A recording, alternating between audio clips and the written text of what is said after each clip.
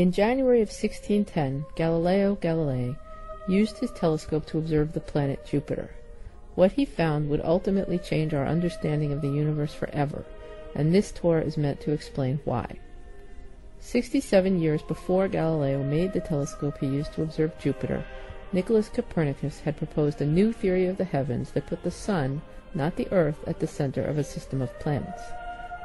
By Galileo's time, many scientists thought Copernicus's ideas were useful for calculating the planets' positions, but they did not see a sun-centered solar system as physically realistic. Almost no one, and certainly not the leaders of the Roman Catholic Church, favored the idea that the sun and not the earth was actually at the center of the system.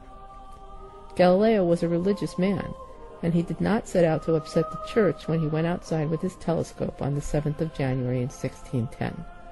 What he saw would eventually remove the earth from its historical place at the center of the universe.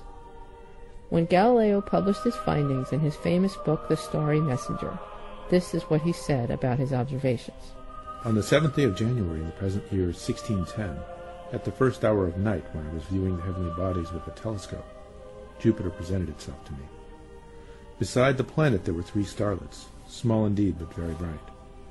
Though I believed them to be among the host of fixed stars, they roused my curiosity somewhat by appearing to lie in an exact straight line.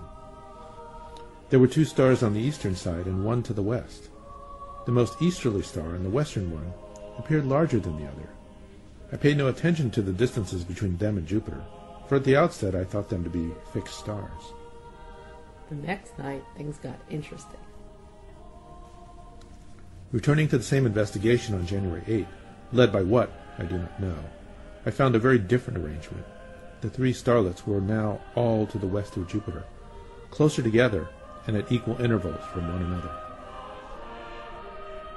This arrangement interested Galileo not only because it was different than the previous night, but also because the points of light around Jupiter did not appear to move in exactly the same way as Jupiter did relative to the visible stars. Galileo loved to measure how the world changes with time. This is what led him to drop balls off the Leaning Tower of Pisa, and what led him to go back and observe Jupiter for many more nights and eventually years. Galileo kept on observing Jupiter every night he could for several weeks. On January 13th, a 4th point of light appeared around Jupiter. Galileo found that even though the objects around Jupiter he calls stars shifted their positions back and forth in a line, they never seemed to leave Jupiter's company. Somehow they belonged to Jupiter. After just a few nights of observations, he had decided, beyond all question, that there existed stars wandering about Jupiter, as do Venus and Mercury about the Sun, and this became plainer than daylight from observations on similar occasions which followed. In his mind, Galileo imagined what happened in between the times of his observations. He saw that the movements of Jupiter's companions were consistent with a system of moons orbiting the planet viewed from the side. Galileo understood that if he could have observed Jupiter without interruption by daylight or poor weather, he would have seen this. Today we can see Galileo's correct picture from many perspectives, including a calculated view of Jupiter and its moons as seen from above. These modern images are taken from space.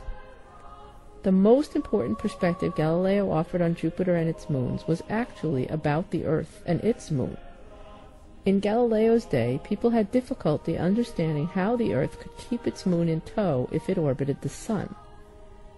Newton's theory of gravity was not published until 1687, 77 years after Galileo's first observations of Jupiter.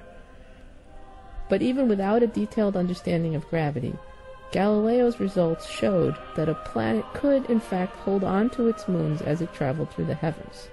Today, we know that Jupiter orbits the Sun in 12 years, the Earth in 1. Galileo's understanding of the workings of Jupiter's moons and many subsequent telescopic observations and calculations led him, in 1632, to publish the book Dialogues Concerning the Two Great World Systems. In the Dialogo, as it is known, he argues that the Copernican view of a moving Earth orbiting the Sun is not only a convenient calculational tool, but actually true. He argues, as we can see here, that the motion of the moons of Jupiter is just a miniature view of the motions of the planets around the Sun. It was for teaching this view, which included a moving Earth, that Galileo was put under house arrest by the Catholic Church in 1633. In 1992, Pope John Paul officially acknowledged the Church's error in Galileo's case.